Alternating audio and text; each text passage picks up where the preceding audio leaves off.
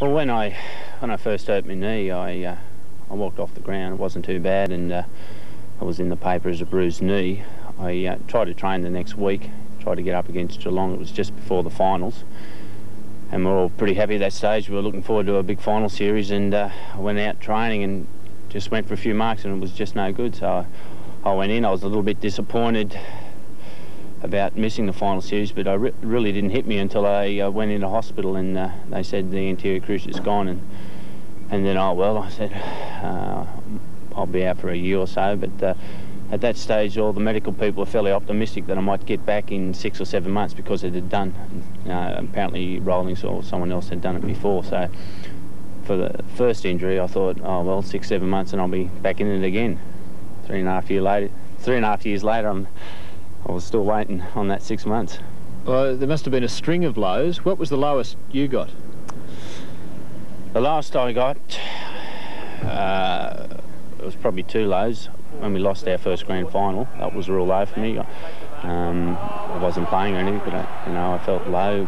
The club was low and I was low, and probably personally, the biggest low was just last year when after the 2 operations, and then I did a cartilage at the start of the year, so I kept building up for the end of the year. Like, of course, we're having a successful year, and I was working my butt off trying to get back into it, and then about 3/4 of the way through the year, in another comeback down at the Lake Oval, I dislocated my shoulder, and that was probably the lowest I got. Well, did you ever feel like just chucking it in? Well, at that stage, the only time I actually thought about it was when I went off to hospital, and the shoulder was still out of place, and just sitting there waiting for someone to put it back in. And Terry was great. He'd come and pick me up, and I was back in. I sort of stood in all my gear, and I got in the car, and so I looked out the window. I said, "Oh, bugger this." I said, on the way home, I said, I don't think I'll come up after this, but I spent a day or so feeling sorry for myself, but after that I was back into it again. It's hard to imagine Daniher enjoying highs from football over the last 3 3/4 years. But what of Essendon's finest moment in 2 decades?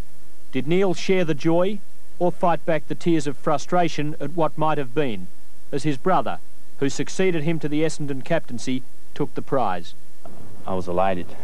A lot of relief too, because we'd worked so hard. We'd built up a good side, and we'd won that night competition a couple of times, and then we lost a day grand final the year before, and then we worked hard again, and it was a real relief that it was rewarded last year, and I was very happy for Terry.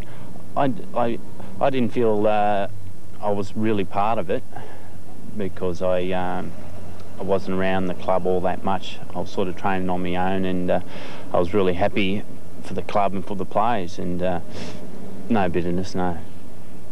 Within the ranks, was there sympathy towards you over that type of thing, that success that you couldn't quite share? Oh, no doubt that would have been the case. There would have been sympathy for other players too. Bahaja, Carey, Salmon, of course, he hurt his knee. They all missed out, and it wasn't only me, it would have been other players that missed out. You can only play 20. Back in '81, Neale Daniher had reached such a level of performance that he was a leading contender for the game's most coveted award, the Brownlow Medal. Naturally, Brownlows are the last thing in his mind in 1985. But what are his football goals? With the body the way it's in, you can't make too many long-term goals. Like I still run on the ground, and in the back of your mind you say, well, is this the last time you're going to run on? You just can't help feeling that sometimes, and in a way that's good, because I think you play a little bit harder, and whereas other players, I think they seem to think they can play forever, like the 22 or 23, and that's the case. When I was 22 or 23, I said, oh, isn't this game great? We go out and play footy, and I'll be back on next week. But it's not the case now. Like if I don't walk off tomorrow, then it might be all over. So I just, my goals are to stay in the side. I've just got in. I want to play well, stay in the side, and see what happens come September. Do you think you might be able to play as well as you were playing? Oh, who knows? Who knows? Hope so.